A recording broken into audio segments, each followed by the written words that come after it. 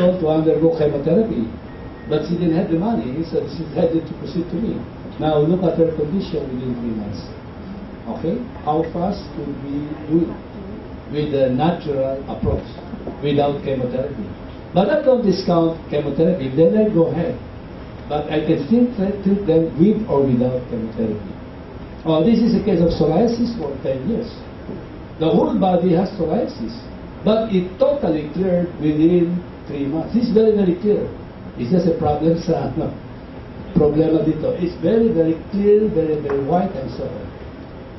I don't know what we can do with this. Nagagawa ko pa rin parang, di ba?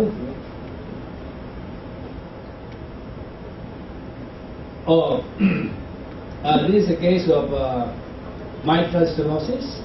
She was a patient of heart center.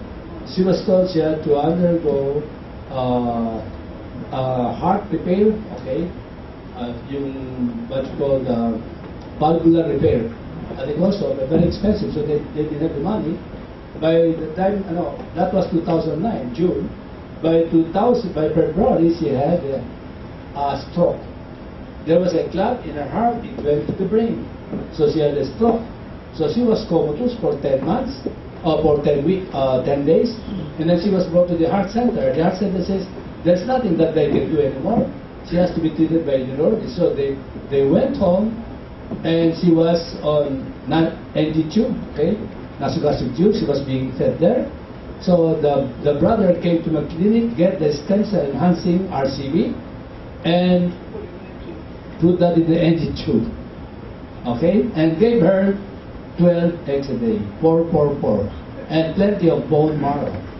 Within 1 week, she started to walk. In 2 weeks' time, she came to my clinic and she sang in the clinic. Now, this is Joven Atienza. Joven says, I treated him about 2007, suffering from epilepsy for 5 years until he developed subacute sclerosing panencephalitis, SSPE. There is no treatment for this disease condition throughout the world. He could hardly speak, he could not walk, he was to be carried, and then his brain became very small. He was 16 years old when I treated him, and his brain became very small, the brain of a 70 years old. And when he talks like that, no? So he was brought to the Manila Doctors Hospital. The verdict of the hospital is he would die. He was transferred to the Chinese General Hospital. The verdict of the hospital is that he would die. There's no treatment throughout the world, right? So ultimately, the mother texted all the relatives, please just pray for my son, because according to the best doctors here in hospitals, he would die. So an uncle said, bring him to Dr. Navarro. Okay?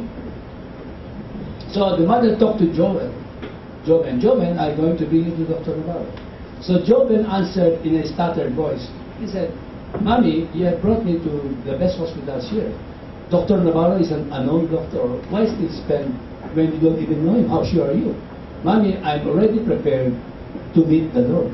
So he was the only son. He's the only son. And he said that to his mommy. So his mommy turned around and began to cry and cry. But ultimately he was able to convince Joven. Joven was brought to my clinic. I gave him the RCB. Within 1 week he started to walk and to speak straight. Within 1 month, that is the picture of Joven. Very, very clean skin and so on. And Joven graduated. He went and then he sang during the graduation. And until now, he's very healthy. He just graduated. Okay? That was high school then. Okay. Certificate of appreciation to Dr. Robin Navarro for being the resource speaker in the 11th annual conference program on hospital education. Well, Dr. Walter Bloom, Dr. Filipino, on November 21, 2012. The subject of cholesterol is good for you stands out in my survey.